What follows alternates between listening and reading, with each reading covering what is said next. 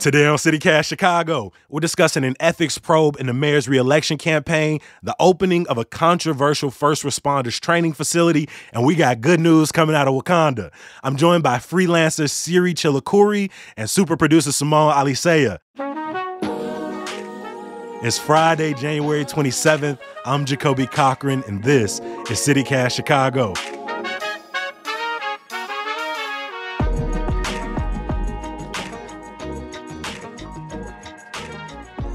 Good morning, Siri. Welcome to CityCast. Thank you for having me. I feel really honored. I love this podcast so much, so love it. It's great to be here. Hey, I appreciate you for saying that, and we're not even paying you to say it. Every single Friday, we like to look back on some stories that our guests were thinking about. What were they following this week? But we like to get started, with a nice little cocktail question, a little chatter question.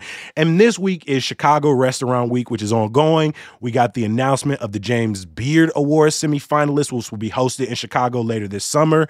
But Siri, I had to ask you, what is a restaurant experience you recently had, whether they were recognized as a semifinalist or not, that you can't stop thinking about? This isn't super recent, but I did actually go to one of the semifinalists, and I had such a great time. The food was amazing. I went with some friends, and actually the chef came out and talked to us. I love the food. I love the atmosphere. Zubair, like the head chef, is so nice. And, I'm Indian, so I love some great Indian fusion food. Beautiful. Simone, I'm going to kick it to you. What is a recent restaurant experience that you had that you can't stop thinking about? A story that my mother can't stop telling. When she was in town, last time she was in town, I think this summer, we went to Second City for the first time, and we ate at Gussie's Italian restaurant, which is across the street. My mother cannot stop talking about the table bread they serve at Gussie's. The bread that comes onto the table, it's not just like your normal, white loaf. Like, that's not what's happening. Mm-hmm. It is some kind of enriched dough, like a brioche style kind of bread with ricotta that has been whipped with roasted garlic, and they've turned this into like this cheesy garlicky just beautifulness, and they stuff the bread with that and then rebake it. It is so good. My mother has enlisted my cousins into trying to recreate it at home so that she can have it. And my mother's coming into town next week, and I will be shocked if she doesn't insist that we go there again. Okay. There are definitely some good whipped ricotta dip recipes on TikTok. So. Oh, come on. I like that.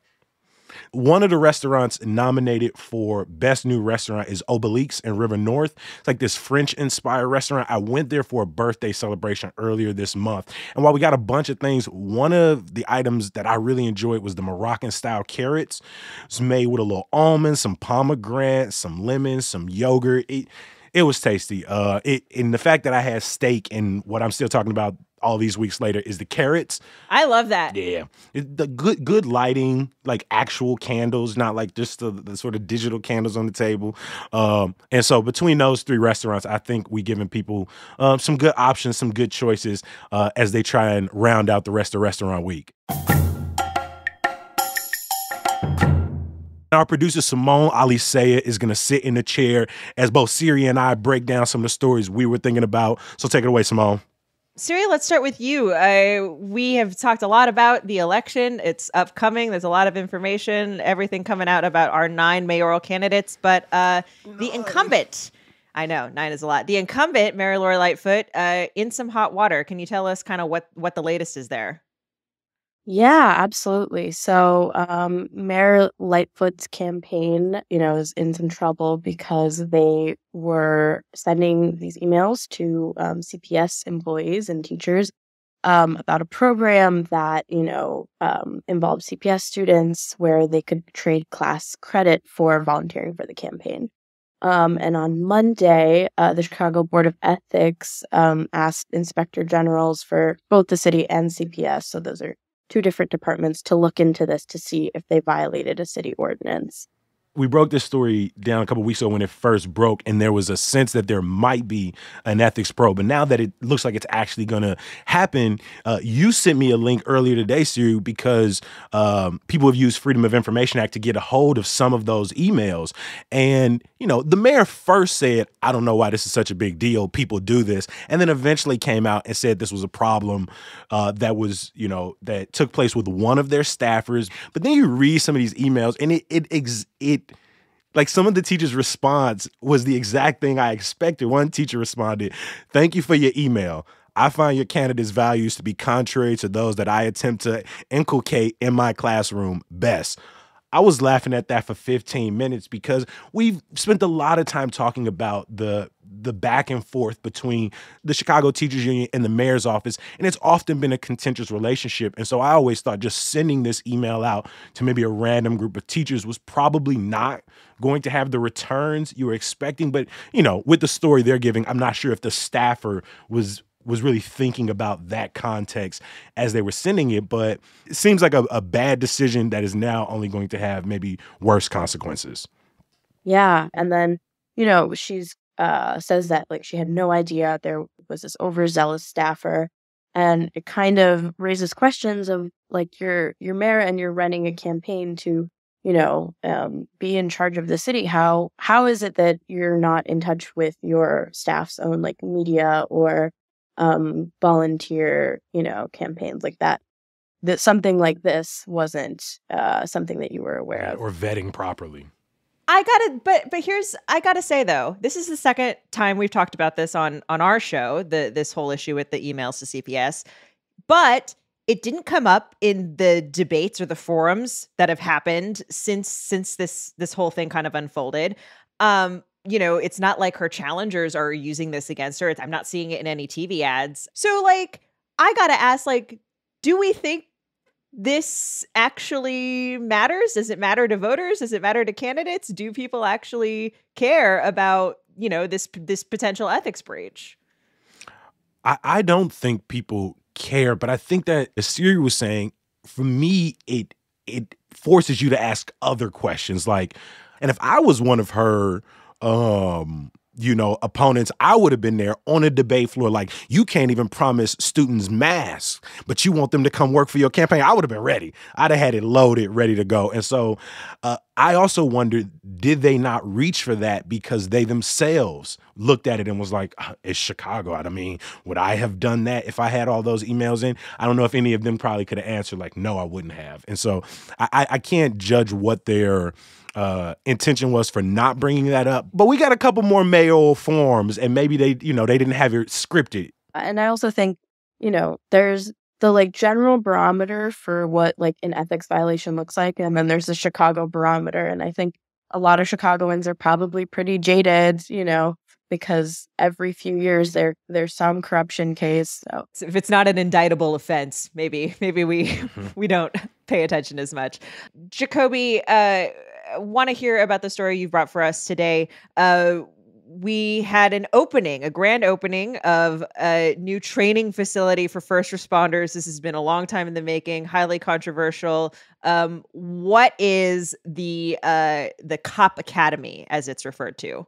The Cop Academy recently opened on the West Side this week, and it's essentially a $170 million complex that will allow for police officers and firefighters to train on what they say are emerging, new, and everyday scenarios. This has been in the work for over 5 years, dating back to the previous administration, with Rahm Emanuel being the first push. At the time, it cost an estimated $95 million.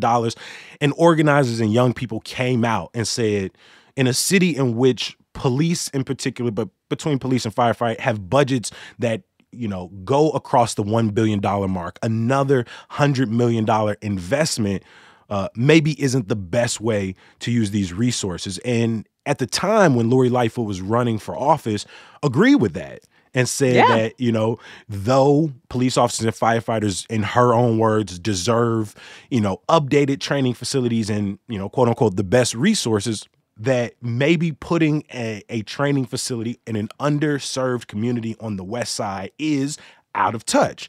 But then soon after being elected, sort of turned around and said, that she supported investing and, in fact, gave more money to this project. And so throughout this, 5-year stint, the No Cop Academy, which is a group of over 105 organizations, went out and did canvassing work and asked, well, what do people in Garfield Park want in their community? What do they believe? And some of those numbers were very interesting. It was something like 70% of people weren't even aware it was happening during the time. There was a good amount of people who believed that the money should be used elsewhere. Yeah, and kind of the discussion around the Cop Academy and the No Cop Academy. I think going forward, it'll be interesting to ask, like, what kind of exercises, are they training to help someone who's, in crisis? Are they training to help people who are homeless access resources? Like, what are the trainings that they're doing? And how would that impact people here in the city? And if I can add to that, just based on some of the stories we cover, will this training facility, this $170 million, 34-acre training facility, help police better meet their consent decree, right, which they are federally mandated to make changes? Will it help EMT and paramedics in the institutions that funnel them to communities? Will it help them respond to calls more effectively? City officials will tell you, yes, it will help with those things. City officials will say, this is how we meet those standards. In 2017, when Rahm Emanuel first was pushing this, and I didn't know this until I was reading up on it, it was in response to one of the findings that the Department of Justice put out was that cops were not well trained, that they were graduating without the right training. And so Rahm Emanuel was like, okay, well, let's give them the better training. And the police superintendent at the ribbon cutting this week said that this is how we're going to train cops to do things, quote unquote, the right way. I think there are a lot of reasons to be skeptical about any of those statements, but the response to the official response is that that's what this training facility is going to help do.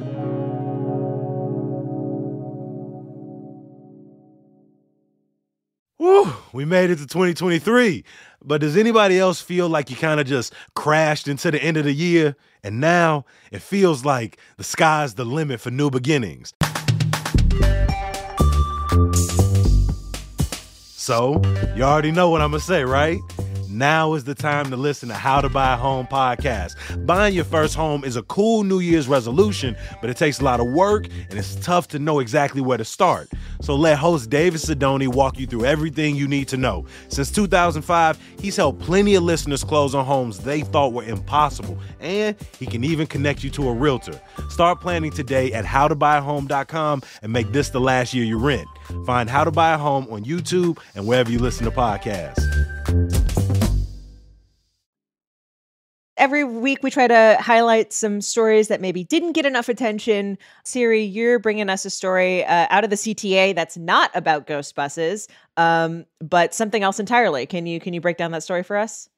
Russia Brown is a trans former CTA employee, and in 2019 led like a successful push for the transit agency to add gender affirming care, and since all of that organizing that Brown led, he has since been fired, and now he's suing the CTA and the union, alleging discrimination and retaliation on the basis of his being trans.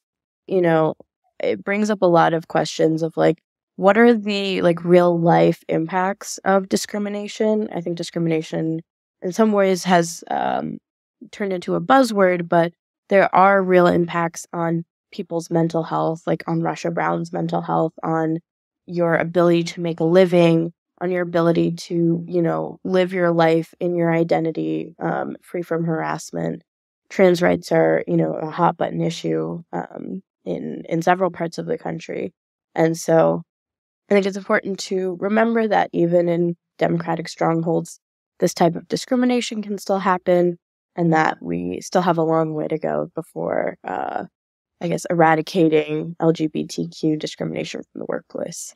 Yeah, it's worth noting, in their legal responses to the lawsuit, the CTA and the union have basically kind of denied Brown's claims that he was terminated because he was trans. The CTA saying that they terminated Brown for something related to medical leave. It was separate from his gender identity. And sort of that they didn't have enough information, that they didn't know about allegations of harassment from coworkers, unfair discipline, that there wasn't enough information to act on that. And so there's sort of a pretty broad denial that there's wrongdoing here. But yeah, I agree. I think this will be interesting to watch. And it's especially interesting, I think, that this is happening at a public agency, which is like that stuff we pay for and like stuff we're all kind of invested in. And so I think that makes it worth watching as well. One thing we should really focus on is it's really difficult to prove you're being discriminated against in a workplace when it becomes your word against the word of, like you said, a public institution and managers and coworkers. And so I think we need to be even more vigilant and not being dismissive. And especially because I think it's what's interesting to me from a labor perspective is that, he said that in his push to, add gender affirming care to, their existing healthcare plan, that he essentially had to out himself. Right. Right. To advocate on behalf of that. For sure. We'll definitely keep an eye on that story. Jacoby, another story that emerged this week of a tragic fire in Kenwood. Why is this something you want to shed some more light on today? For a number of reasons. One, there have been multiple fires in my neighborhood over the last couple of weeks, whether it was, further down on Kenwood, whether it was, right here off of 51st and Kimbark. And so for this week, actually during the ribbon cutting at that, first responders training facility, this fire was raging over here in this Kenwood high rise. One person lost their life, 9 other people injured. And as individuals started looking into the story, what they learned was this building had failed 7 inspections as recently as December 22 related to fire preparedness and fire safety, whether it's alarms or doing regular checkups. And that just reminded me of a story we covered almost 2 years ago in which the BGA found that the city's protocol for following up on landlords who fail multiple inspections is abhorrent, that we do not pay attention to the bad landlords list that we're supposed to have in this city, that we put the priority or the responsibility on tenants to report things that are going on in their buildings, and so that creates a system in which we're forced to hold them accountable and then hope that the city follows through. It then makes you ask that question again. Is this training academy, while they were painting it as this is important. Look, right now, a fire is breaking out in a high rise on the south side. Our firefighters need more resources to learn, to prepare, to fight these. Like with everything, every problem is multi-layered. Sure, you can give them the tools to fight the fire, but are you putting enough resources in preventing these fires and holding landlords accountable, especially problematic landlords who, violate inspections? And so I know our entire community over here in the Hyde Park and Kenwood area have really been thinking about that for the last few weeks of, man, are we being looked after? Are we being protected? My heart is both with all of those families who've been impacted while also trying to manage my own anxiety. I totally hear that. It's worth checking out that investigation you mentioned from the Better Government Association and the Chicago Tribune. It won a Pulitzer Prize. So it was a very big deal. And just really hearts go out to everyone in the building and everyone in the neighborhood as well. Well, we don't like to end on sour notes here at CityCast. We always like to leave the people with some good news to get them through. Jacoby's giving me a look because I didn't sing it. But Jacoby, I'm gonna just kick it to you first, so you can just get us off here. Go ahead and make it happen. Do the magic. Some good news.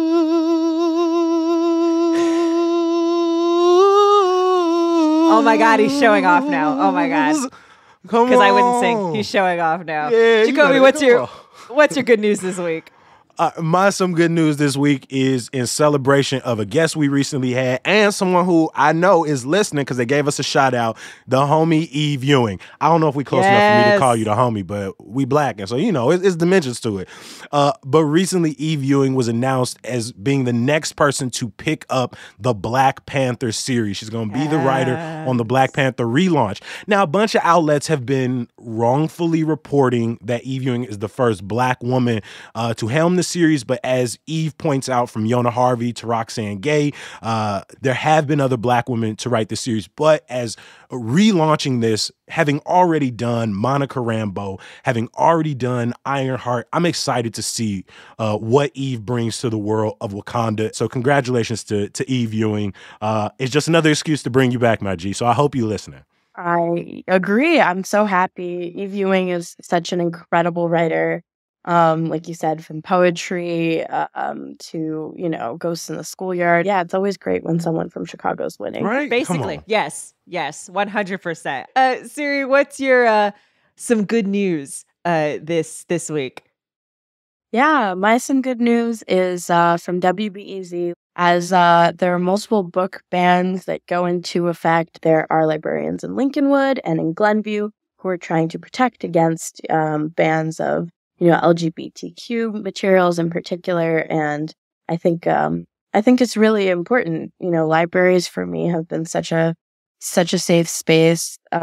Even just having somewhere quiet to read a book. And I'm a huge book reader now. And I think it's important, for kids of all different types to have access to all different types of books. So, yay for Chicago authors who understand that value, and yay for Chicago librarians who also understand protecting that value.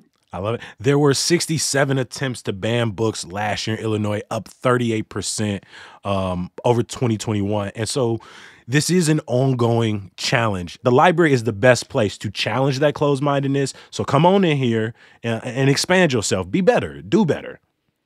100%. We love just get more information. That's what we do here at CityCast. In fact, we had an episode about sort of the growing book banning movement, and it has some really, really useful tips if you're in a community where this is an issue, or that this is coming up. We have some really useful tips for how to combat book bans, basically.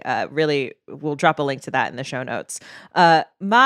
Some good news. That's all I'm looking for. That's all I'm looking for. I know. That's all you want. That's all I'm looking good news. Come on, Siri. I missed yours. Let me get yours real quick. Oh my God. Some good news. Oh my God. Ooh. Come on. That was jazzy. I like that. Sweet. I love it. I love it. What's your good news, Baloney? My good news is I am really excited to hear our audience's good news, our listeners' good news. So, right, we talk about this like every day, every week. We always try to have an event, something that's going on in our lives that gave us joy. Something just like, hearing about these librarians or hearing about Chicago authors who are doing good stuff. And I feel like you out there, dear listener, have stuff that is just as good, and we want to hear about it. So my good news is an anticipatory good news of all of the voicemails we're going to get with the great stuff that's going on in your lives right now. What you can do is you can call 773-780-0246. Leave us a voicemail with your name, your neighborhood, and just what is the good news you want to share. Is it in your neighborhood? Is it in your life, in your home, in the city of Chicago at large? Tell us, because I want to hear about it. I hear all the voicemails. I read all the texts. I have the tab open on my computer at all times. I'm just excited for it. I'm excited to hear it. Come on. You heard her. She's pleading with you. Send us some good news, and we will include it in the show. And trust us. We really like to hear from y'all. It really sustains us to know that people are listening and that they're responding. So please send those in. I want to give one more thanks to our producer, Simone Alisea, for moving us through this, and our fantastic guest, the freelancer, Siri Chilakuri, for joining us. I appreciate y'all making CityCast that much doper today than it was yesterday. Thank you for having me. Thanks, Jacoby.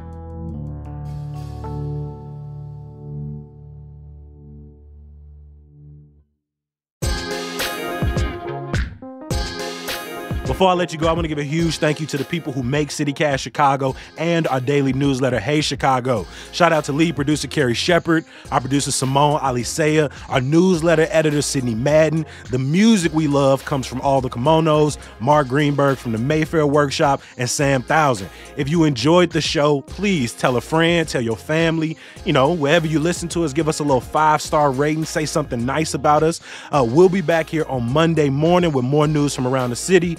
I'll talk to you then. Peace.